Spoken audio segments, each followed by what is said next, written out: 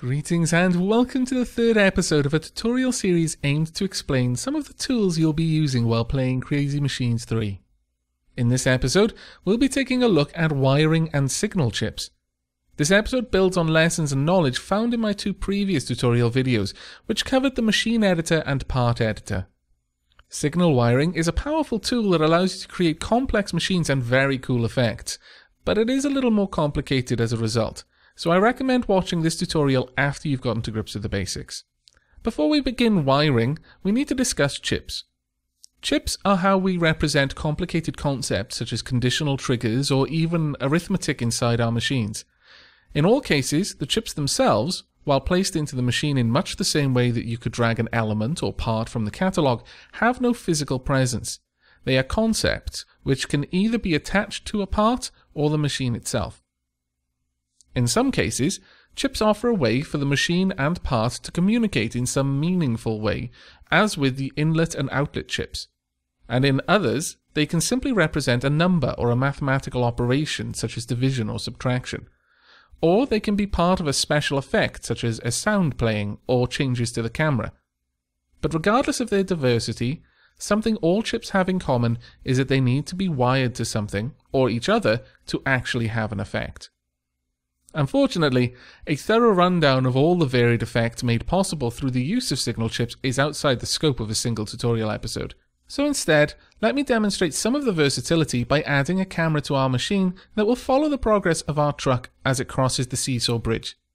To do this, we'll first need a new part that will represent our camera. First, we need to create a camera effect. Be aware that while there is a camera element, we specifically require the effect, as the element itself is merely a physical model, not an actual camera. As with many of the effects, the camera has several inputs which can be wired to adjust how the camera will work. In this case, the inputs from top to bottom are an object input. Generally speaking, where a signal or chip relates to an object, it will be an orange color, and where it relates to an actual signal, it will be blue. The object input tells the camera what part to focus on, though this is optional. Next, we have the activation input. If this input receives a positive signal and the player has automatic camera control activated, then the player's view will switch to this camera. Finally, we have the zoom input. Like the activation input, this one expects a signal, but whereas the activation input expects a binary signal, either true or false, this input will set the camera's zoom based on the value of the signal it receives. Any real number between 0, the minimum zoom level, and 1, the maximum zoom level, will be accepted. Many inputs are optional, as is the case with all of the inputs from the camera, but as we specifically want our camera to follow an object, in this case, the truck, at least the object input is required.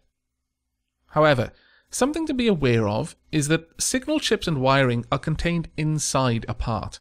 That is to say, once we leave the part editor and return to the machine, the inner workings of the chips and access to the signal inputs will be hidden from us. So we must create a way for this part to talk to the machine and receive signals from other parts or the machine itself. We can do this by adding an object inlet chip to this part. It's worth remembering that the chip itself is insubstantial. It isn't a physical model that will be visible to the player, so you can place these chips anywhere that is convenient for you. This is important as complex logic can involve dozens of chips, so be sure to leave yourself plenty of room or it may become difficult to see which chips are wired to each other. Thankfully, it is possible to move a chip after wiring it and it will retain its connections. Once we've wired the inlet chip to our camera, we can return to the editor and position the camera in the machine.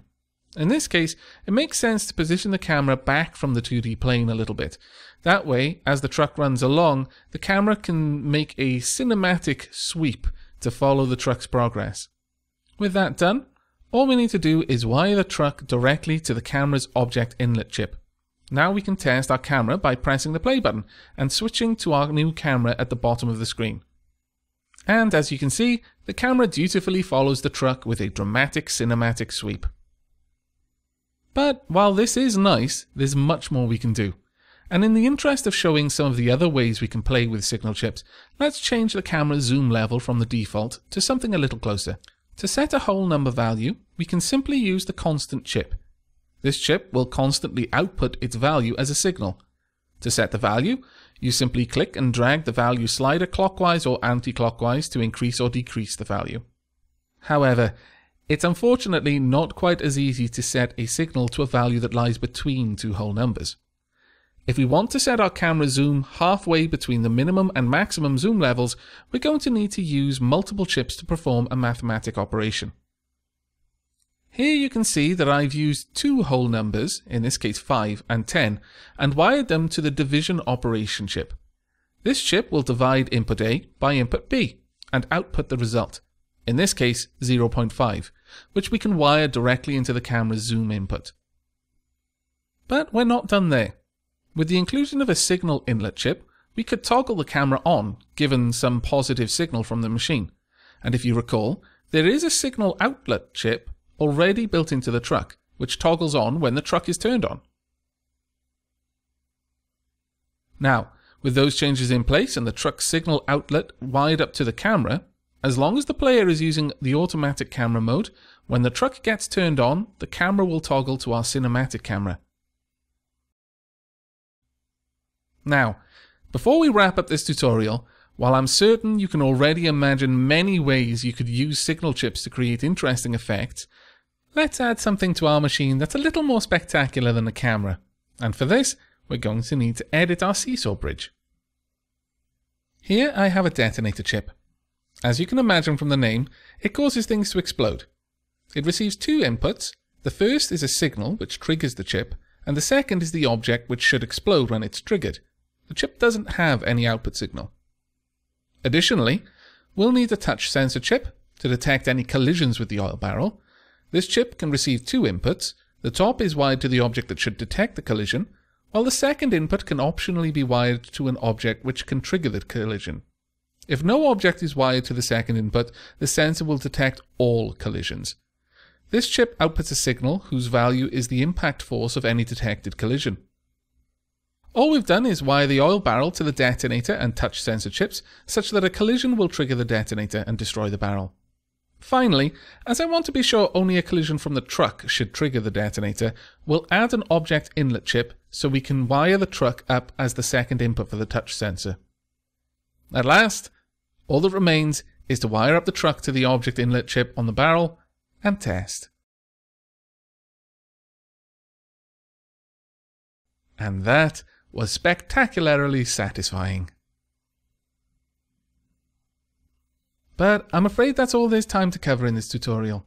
I hope I've been able to whet your appetite with this small demonstration of how to wire signal chips and effects to add more interactivity and fun to your machines. There are dozens of chips and effects to play with, and I encourage you to experiment. Of course, as with all of my tutorial videos, if you have any questions, then feel free to post a comment, either on this video or in the Crazy Machines 3 Community Hub on Steam. But until next time, have fun.